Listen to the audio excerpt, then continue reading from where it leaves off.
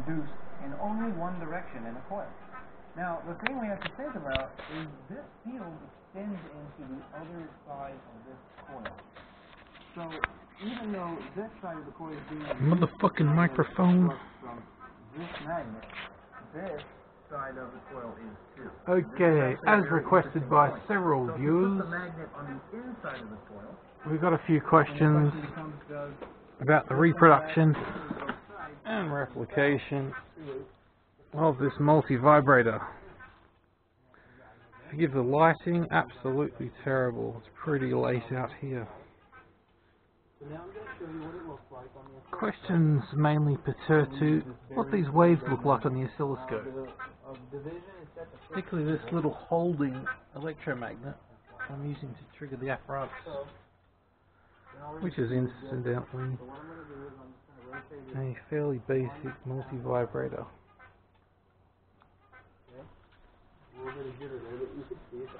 Chain drive, pendulum, and a handful of weights. Depending on the direction I spin it, the reverse voltage never goes the wrong direction.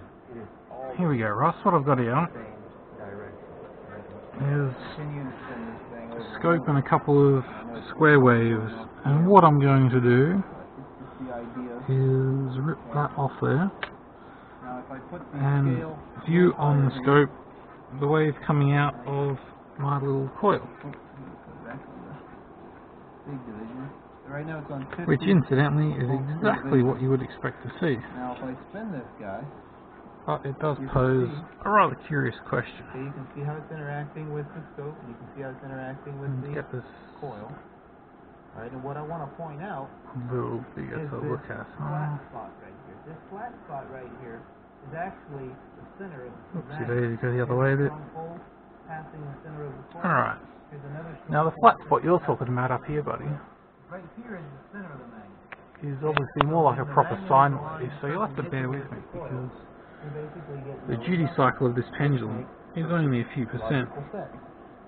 Now, one thing you got to remember is if the magnetic field you've got is being a pretty well generated like this, dead even positive and negative, and a flat spot, if the magnetic field almost is completely generated flat like transition.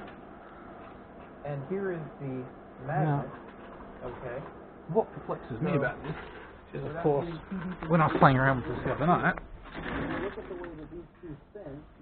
the magnet we've got on the bottom of this pendulum is a square neo.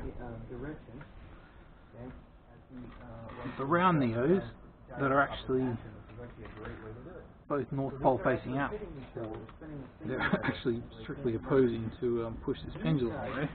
I'll let it go again.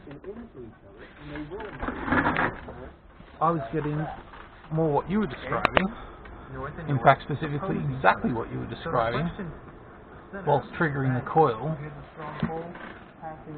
this sine wave with these flat spots.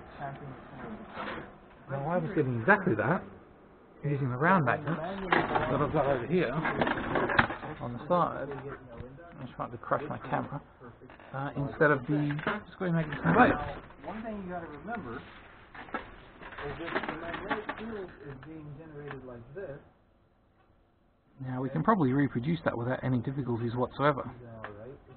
But so far as I can tell, the only difference between the two, other than the obvious geometry, is the fact that the round magnets are about an inch thick, thus have a more significant null point in the middle than the square magnets that do not. Now any insight you can offer into this, or you can offer each other, is going to be immensely helpful, because I suspect this may have something to do with nullifying Lenz's law. Now in my experience, Lenz's law as I was taught as a student is pretty well infallible, very useful, and a very important part of electronics. Not just because it precludes the possibility of any excess energy being produced, How do you get the magnet but understanding it, this way? Right? we'll see what we can do to Actually, break the law. Okay. As we know, This way, this one's there is not a single law out there that was created not to be broken. north, I'm really hoping that's the case anyway, because I have all the intention in the world of trying to break it. So this is the way these are And I'll do try it. to align themselves. Breaking it, however, is another south, story. North, south. Because if I can't break Now, it, to prove I'm that going to have to hook my Okay. Not getting too close to that big house and my home heating right? So right now, you know, north up and to south gravity are instead. attracted to each other. So And that's a pretty heavy if I duty break these job. apart, right? These two If we can use existing electric technologies to do it, motors, generators, etc., deeply so convenient. these two are attracted to each other. So, Right, as you can tell. keep the video pretty short. So therefore they should Be in attract touch. each other Catch you, buddy. like that. And look, they do. So north, south, north, south. Okay, that's exactly what we got right here.